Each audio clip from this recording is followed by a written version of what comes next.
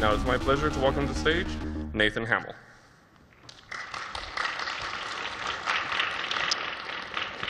Thank you, everyone, for joining me this morning. So last night, I was a very good boy.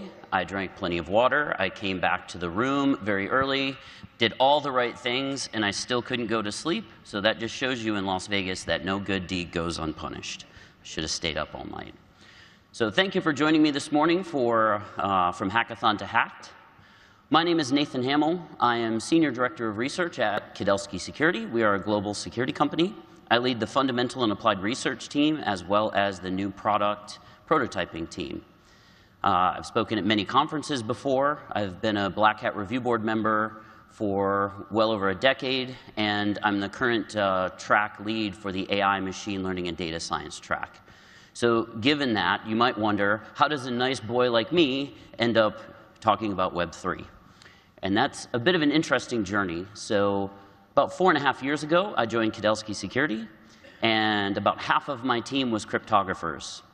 And we were working on things, advanced cryptography, like threshold cryptography and zero-knowledge proofs, and a lot of this was being funded by blockchain companies. So what we did was we stood up a practice helping blockchain companies secure their software. And that's kind of where I got involved with this topic. You might wonder what Web3 even is. Does everybody in here know what Web3 is, or were you coming here to learn? How many people know what Web3 is? OK, quite a few people. So it's the proposed next version of the internet if you listen to advocates. And really, for the sake of this talk, what we're going to be discussing is that applications running on top of blockchain technologies. So that's really the focus of this talk. And you may wonder, since this tends to be a contentious topic, you may wonder what my perspective is before listening to anything I have to say. And let me be clear that I am very neutral anytime technology is involved. I do not feel the world is a better place with vulnerable technology out there. So I feel as security professionals, it's our job to help people innovate as securely as possible. So I have a few goals for this presentation. The first one is to kind of take the previous 4.5 years of working with these projects and kind of distill down into some points to help you understand, given all of the news that you may see, why these problems persist. And anytime you hear a talk about like this at a security conference, it always turns into smart contracts. But as you will see as we move along, that's only one piece of a larger puzzle. I hope to cover some contributing factors and talk about and try to get security people more involved, because we've been kind of sitting on the fence around this topic. And I'll make a few recommendations towards the end about how we can start to make this area more robust. So anytime an emerging technology comes along, it thinks it's the exception. Doesn't matter what the emerging technology is. It claims to be exceptional. So we can't do that anymore because this technology is so new that we have to throw out the playbook and write a new one.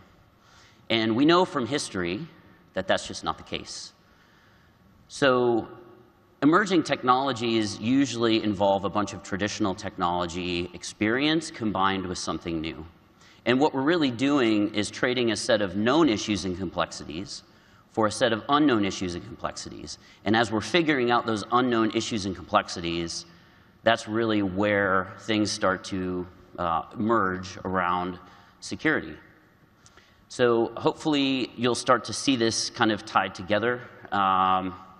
If you look at the news on this topic, you've probably noticed things like, billions of dollars in illicit transactions, for example, or $2.2 billion stolen from DeFi. And these are 2021's numbers, by the way. It's still very bad today. Will be worse in 2020. And if you notice this week that there was a cryptocurrency mixer that got sanctioned by the US government, because a lot of these illicit transactions often end up going through a mixer for anonymization. And the community is kind of upset about that for several reasons. So I understand the need for a certain amount of anonymity in the space. So I understand why Three Watermelons Guy wants to be Three Watermelons Guy and not a real name. Everybody is acting as their own bank. If you know who Three Watermelons Guy is, then you can visit Three Watermelons Guy's house. And if you know he has a certain amount of cryptocurrency, you may be able to force them to turn it over. But what I don't understand is why Three Watermelons Guy took money during the Nomad Bridge exploit.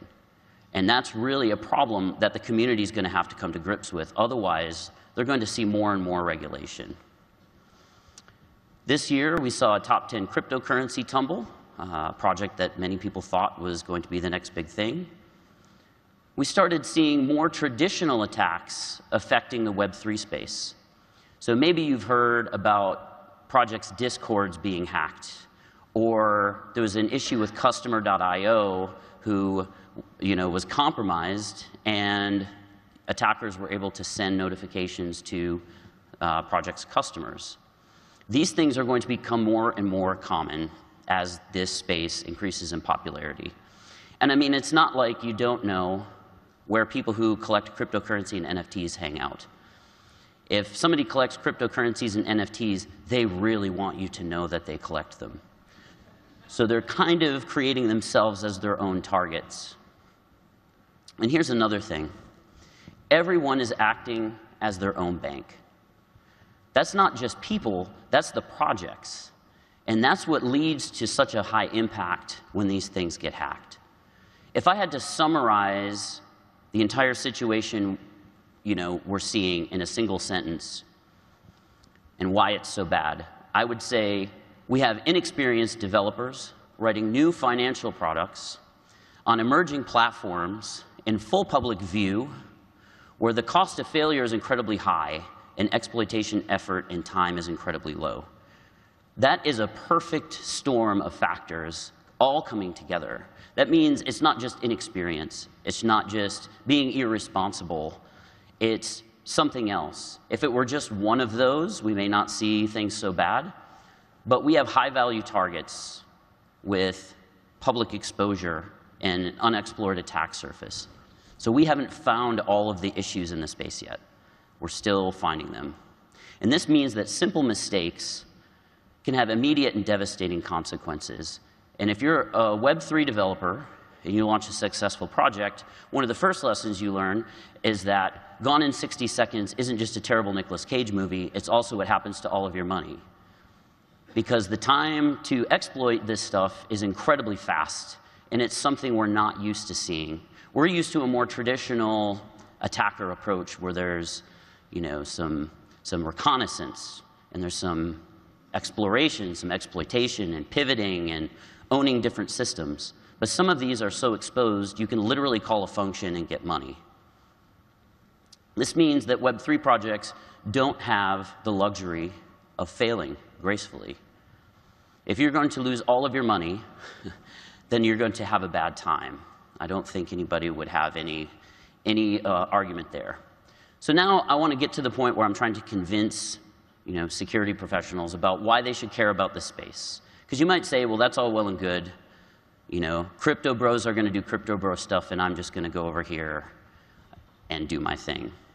So the world is not a better place when vulnerable technology is out there, because we tend to find that this technology gets adopted in strange places we didn't expect, and it puts us behind the curve. There's also some legitimately cool technology. I mentioned threshold cryptography and zero-knowledge proofs.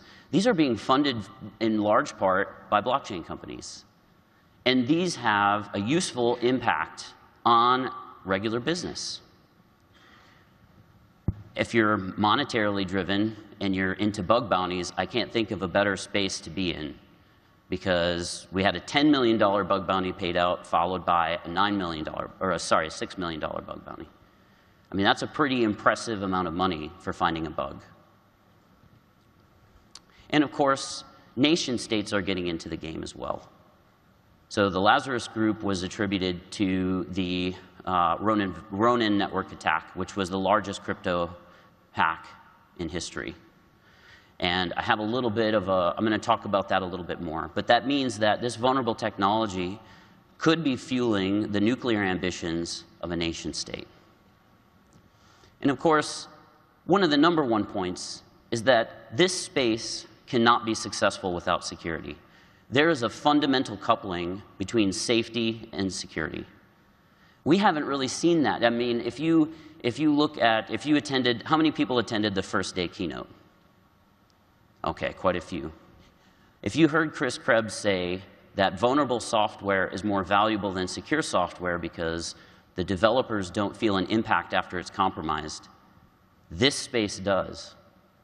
This is a use case where you cannot be successful without security. And I know, I've been in this community for 20 years, and I know there's one thing we love, and that is to hate.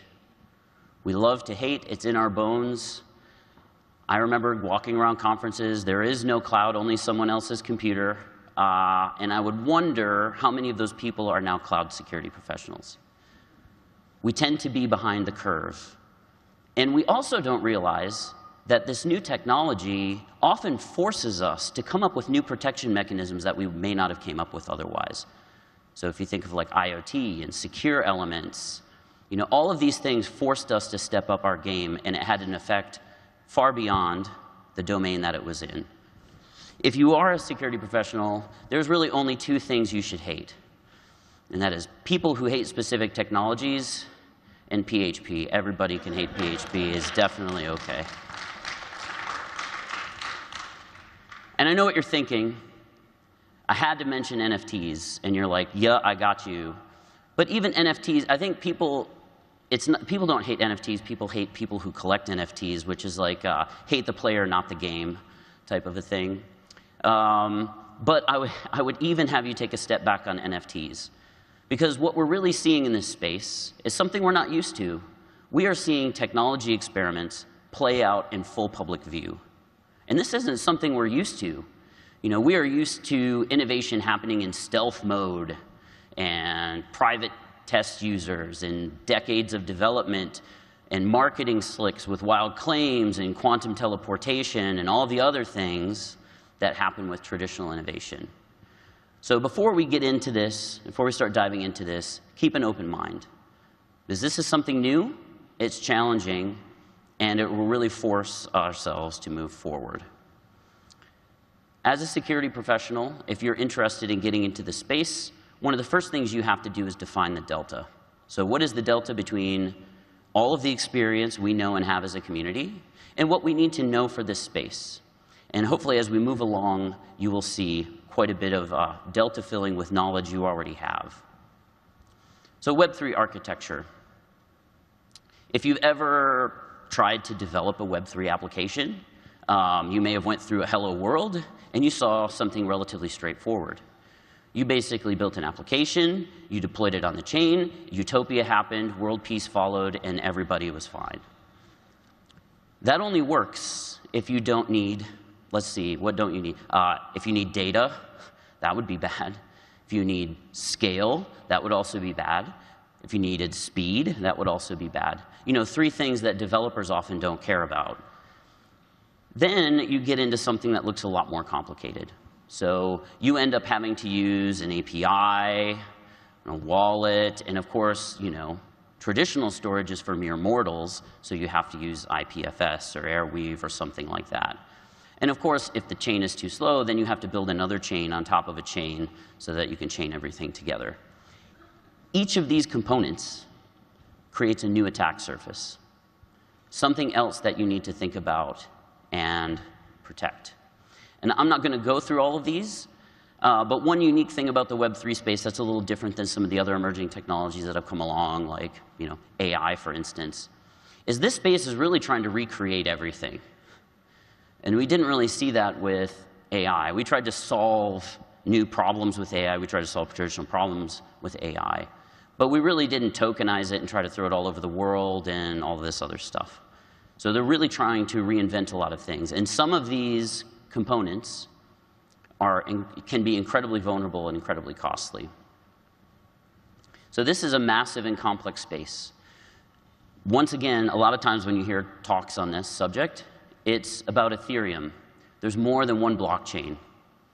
So we really have hundreds of blockchains. And if you think about the attack surface and how it works, Every chain you can kind of think about as being its own operating system, and every smart contract language is its own framework. Not all of the knowledge translates even across chains, which can make it hard to ramp up because you have to be hyper-focused. The other thing to keep in mind is that each of these smart contract languages and chains have quirks. Well, quirks is a bit of an understatement because if you initialize something with the wrong value, it'll default to true, and then everybody gets money except for you. So these are the things that you need to account for when you're threat modeling, when you're testing. And, of course, blockchains are extremely limited. They don't know about each other. So they don't know each other exists. They don't know the world exists either, which creates quite a few problems. So, for example, Ethereum doesn't know that Solana exists. And Bitcoin doesn't know that Terra exists. Sorry, it doesn't anymore. Too soon? OK, sorry. So all of these things are things that developers want to get around. So what these spaces have allowed is loopholes, right? So developers create workarounds for these, things like oracles and cross-chain bridges and side chains. And so this is Rect. How many people have ever been on Rect before? OK, very good. Rect maintains a leaderboard of the top hacks, basically. And what I've done, oh, yeah. OK, so that was last week. Slapped it in at number 5. So these are cross-chain bridges and side chains, ways of breaking out of one blockchain to another. And it accounts for most of the value lost during these hacks. If you think about core blockchain technologies, it's been pretty resilient. You know, we haven't had a lot of core blockchain problems with security. It's always the apps running on top, and it's many times involving apps that are trying to bridge tokens from one to another. And for attackers, it starts with the end. So an attack needs to start at the end because you need to figure out your exit strategy. Because if you just hack something and move it to a wallet and keep it there, and don't move it and then figure out what to do with it later, there's a larger possibility that somebody's going to be able to find out who that is and possibly even recover some of the tokens. So what you see, I mean, the other thing that happens too is it's not like you can just hack something and then call up Apple and say, hey, can I get 100 million in iTunes gift cards? That doesn't work either. So what groups that are money laundering do is they try to confuse analysis. So a lot of times, there'll be a hack that happens. It'll hit a cross-chain bridge. It'll go to another chain like Ethereum. Then it will go to some DeFi projects. Then they'll put some in a mixer, which anonymizes the transactions, and then it's gone. So the exit strategy starts first. So let's look at a few attacks. And I chose a couple of these attacks to kind of highlight very simple to very complex. And another benefit is that all of these attacks happened this year, and 2 of them last week. So you can tell how late I was putting my presentation together. But a bonus to you, you get very new information. So let's look at Nomad Bridge. This was the one that I dropped in at number 5 on Rect. This is a cross-chain bridge. So like I said, blockchains don't talk with each other. So you may have value, you may have tokens on one network and want to use them to buy something on another or invest in some protocol on another chain. So cross-chain bridges allow that to happen. And the issue here was that there was a value that was initialized to 0, which bypassed all of the messages, or all of the authorization on the messages, and people were able to drain the tokens. And basically, what was interesting here is that you didn't need to know anything about the attack. You didn't need to know any solidity. You didn't need to make any calls. All you had to do was capture a successful transaction, replace the wallet address, and broadcast it on the network, and you got money too. Probably the lowest bar for an attack. So there were people exploiting this that didn't even know how the attack works. So another interesting fact here is it means that it wasn't a single person attacking it. It was like a bunch of, I guess, Web3 piranhas that just were taking little bites until there was no money left. Also, if you remember our Pal 3 Watermelons guy, He claimed to be a white hat after the fact and said, FBI, don't chase me down, I'm going to give the money back. So maybe he did that from the first part, or maybe his team won and he flipped over a cop car and now he's regretting it. Regardless, he says he's given the money back. This is probably going to be incredibly hard to read, but if you can read that, it says private key in mnemonic, and you can see the values sitting there. So anybody here familiar with how cryptocurrency wallets work? So you know what happens when you, with the mnemonic, you can reinstantiate the wallet. So last week, there was a bunch of people who were having their wallets drained, and they couldn't figure out why. It was Slope Wallet, which is a non-custodial cryptocurrency wallet, which means you're managing it yourself. What happened was there was the mobile application had verbose logging enabled. The developer wanted to learn more about the users, and that's just what you do. You crank the logging up to 1,000 and collect every bit of information and send it to a third-party cloud service. Well, all of the private keys and all of the mnemonics were going to this cloud service. So that meant all of the wallets were vulnerable to compromise. And the reason this was interesting is because it's kind of like a Web 2 issue affecting Web 3, which shows that, hey, you need to get everything right. It was a misconfiguration, and another interesting theme that you'll see is that the team didn't notice. So you're collecting all of this verbose information, and you don't look at it. Because anybody who looked at that would know, oh, wow, that's bad. That probably should never happen ever. The Ronin network is another good example, because I think this is where attacks are headed. So the Ronin network used in Ethereum. So is anybody familiar with Axie Infinity? OK, so very high level. Axie Infinity is a video game. It's a play-to-earn video game. And it's a place where people who collect NFTs can go to have their NFTs battle it out with each other rather than battling people on the internet. So basically, you could play to earn. They had to use their own side chain for performance reasons. And what ended up happening was there was 9 validators. If you can control a majority of the validators, then you can control the transactions. 4 of those validators were run by Sky Mavis, the organization that was building the video game. And in true, if you're familiar with the Lazarus Group and their techniques, in true Lazarus Group fashion, it started with a phishing attack.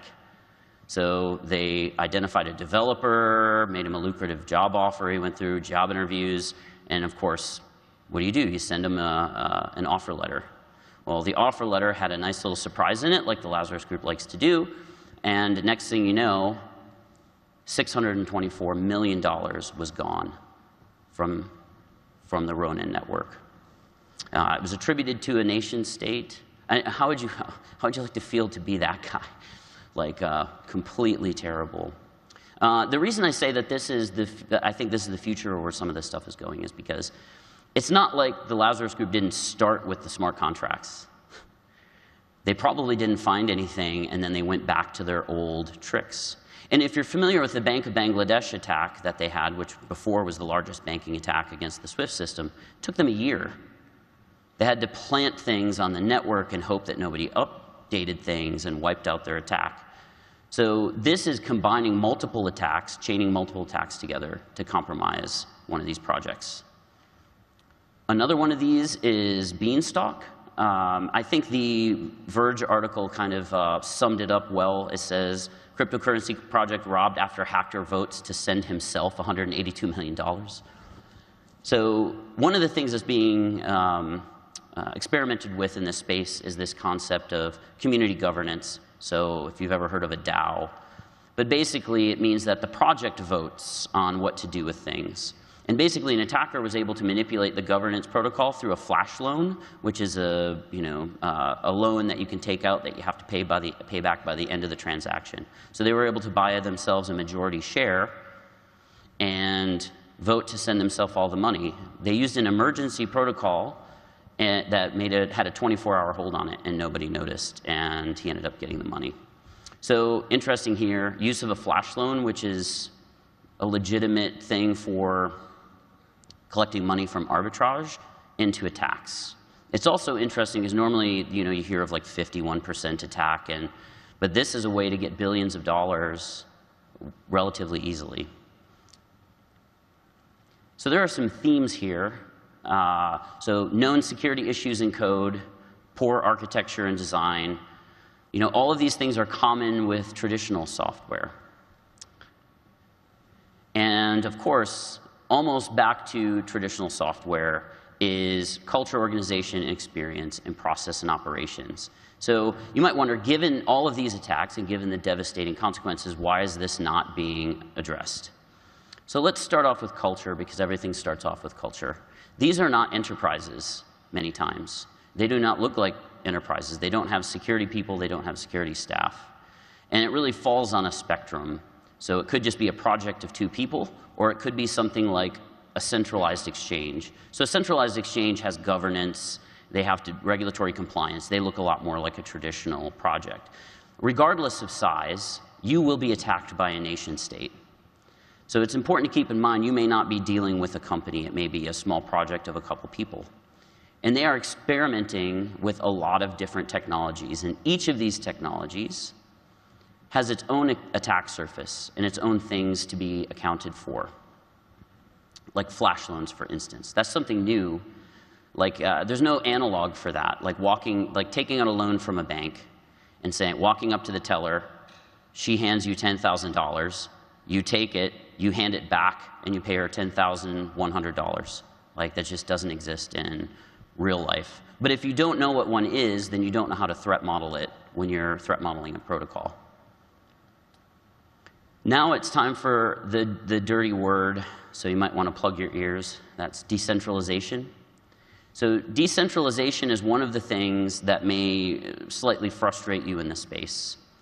And that's because it's often referred to as a lack of ownership, which is it's a feature and a drawback.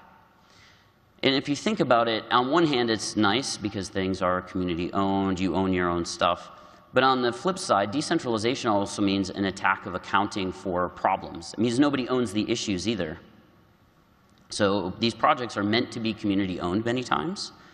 But what you find is when you start doing a DAO, a decentralized autonomous organization, and you start voting on things, you realize it's not necessarily as fair as it seems. So usually people with more money have more say, and sometimes those people say things that you don't like, hey, I vote to liquidate this project and take all the money, and that's a legitimate vote, right? That's not even an attack. That's part of the design. And so these DAOs often control money. But I think the important thing to think about here, to take away, to talk about some of these projects, is you cannot solve tactical problems with a DAO. It cannot be up to the community about whether to patch a piece of vulnerable software.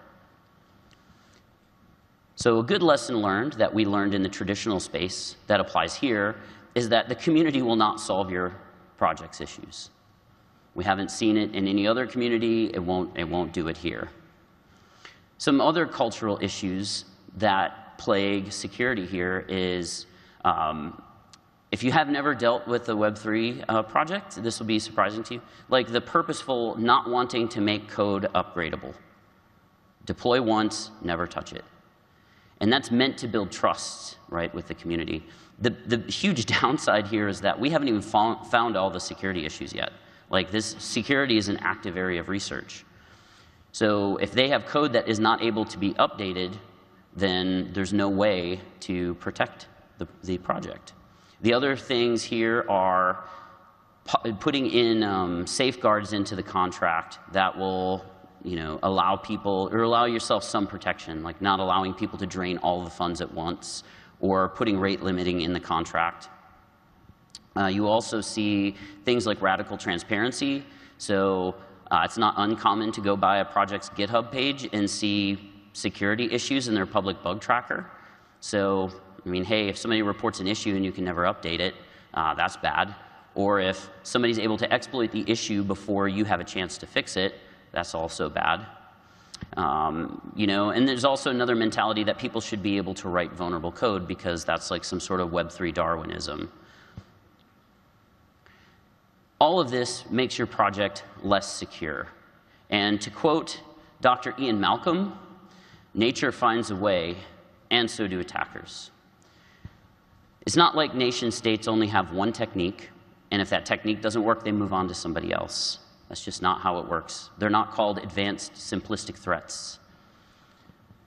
So we need to make sure that projects understand they need to cover a lot of ground, otherwise they can just wave their money goodbye.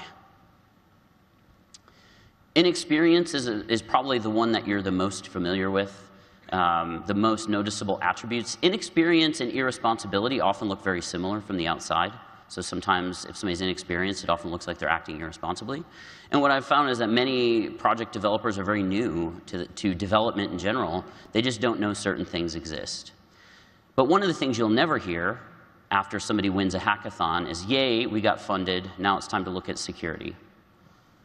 Maturity has a direct impact on security and privacy and safety. So these projects aren't doing the most basic things, like asking what happens when something goes wrong, which is something we all ask. I mean, it's even part of threat modeling, what happens when this stops working? So they have no plan when they have no way of preventing things going wrong.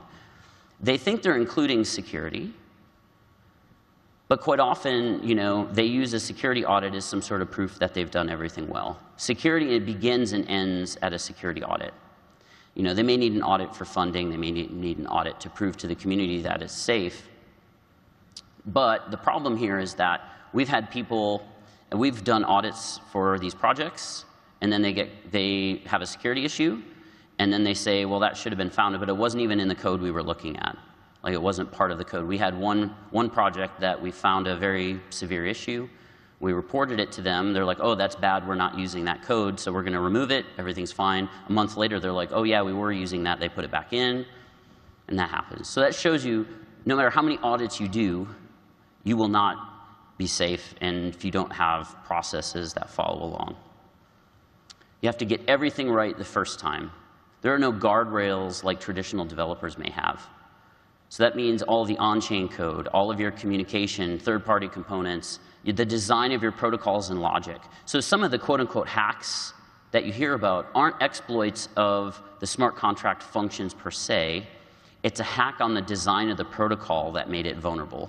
And that's something that's a little new in our space. So you have to know what can go wrong and how to protect it. And of course, as we all know from the traditional space, a lesson that hasn't been learned is that an audit will not solve all of these issues. Security can't come at the end. So from a process and standards perspective, there really are none. So we've had developers put equality operators in the wrong direction. I mean, if you think about building a financial product, you think that you'd want the equality operators in the right direction. There's been projects that have paid out way too much money to participants and then had to beg them for all the money back. So it's not a good place to be in. If they had a simple QA process where more than one person looked at the code, they may have at least found the simple issues. There's no formal, security bug reporting. All of these other things are missing that we're used to seeing in the space. And that's because they're just not learning from adjacent technologies. They're not learning from the things that we've done in DevSecOps. They're not learning from threat modeling. They're not learning from any of this stuff. And I mentioned monitoring before. So another thing that's not happening, this is a public blockchain. You can see all of the transactions, but none of these projects are really monitoring anything that's happening with their project. So the Ronin Validators attack, the largest attack that happened, that was 6 days after that they noticed that all their money was gone. And it wasn't even them. It was a member of the community. Imagine a member of your community walking up, oh yeah, you don't have any money left. Why am I dealing with you? That's just not a great place to be. Another thing that's super important in this space is having some way of collecting intelligence. We're in a new space with new exploits, new attack techniques. If you are not learning lessons from adjacent projects, if you run a wallet and somebody else's wallet gets compromised, it's probably a good idea to say, hey, could that happen to us? What happened there? Now, one of the great things about being open is that a lot of these projects, even after they get hacked and lose everything, they'll do a write-up on it and say exactly what happened. And most of them are pretty honest, which is actually pretty refreshing. So there is ways of learning from other failures to work into your space. because, crying is not the best incident response strategy. But if you haven't built protections into your system, if you haven't allowed your code to be upgradable, it may be the only strategy you have. So I'm pretty hopeful about this space. I mean, we know more now than we did a few years ago. There's much more information out there. So if you're interested in learning and getting into the space, there's more and more resources than ever today. So I feel like this is starting to become more of an attainable space. And one of the things I always try to tell projects is that security is a team sport. Nobody goes out and hires a security savant and they come in and, fix all the problems. You can't even count on the best security firm on the planet to protect you by doing an audit if everybody else in the process isn't doing the right things. So I hope that we can start making it harder for attackers rather than incredibly easy. And that should be the goal. So as security professionals, filling the delta is first and foremost. So I mentioned not being able to upgrade code and all this other stuff. There are other controls that you can use to get the same amount of trust. If you don't understand how the project works and the APIs and chain-specific protections that you can use, then you wouldn't know to make those recommendations. There are plenty of vulnerability write-ups, CTFs, bug bounty programs. All of these are available to you that you can start learning more about. VCs and foundations who usually fund these projects need to step it up, because just asking for an audit is not solving the problem. So asking for security-specific guidance, some sort of response, a monitoring strategy, all of these things need to be accounted for. So if you win a hackathon, you should have to put a plan in place about how you're going to address these issues before it launches. Core chains, so that would be Ethereum, Solana, Algorand, all these core chains have some responsibility too. Providing security documentation and guidance is something first and foremost. Funding more research. But if we think about how we solve some of the traditional or more traditional security problems with code, they should be looking for ways to instrument protections at compile time. So be that through a dedicated framework or be that through native code to catch those things. So you shouldn't be allowed to make painfully obvious security issues. Now, that won't solve the problem. A lot of these are protocol specific, but it's a start. It's something. They should invest in continued research and, of course, publish reference architectures. So if you're building an AMM or you're building a cross-chain bridge, they should publish what a reference architecture looks like. And projects need to learn this lesson, is that there's no magical innovation coming along that will save you. If there is, they should tell us about it, because we've been waiting for decades for some magical innovation to come along to solve all these security problems. It's going to be hard work for projects, more than anything else. More than any other group, projects have it the worst. Security can't wait until the end. They need to hire some dedicated security staff. You can't count on security companies to solve all these problems. Beg, borrow, steal, hire somebody out of college.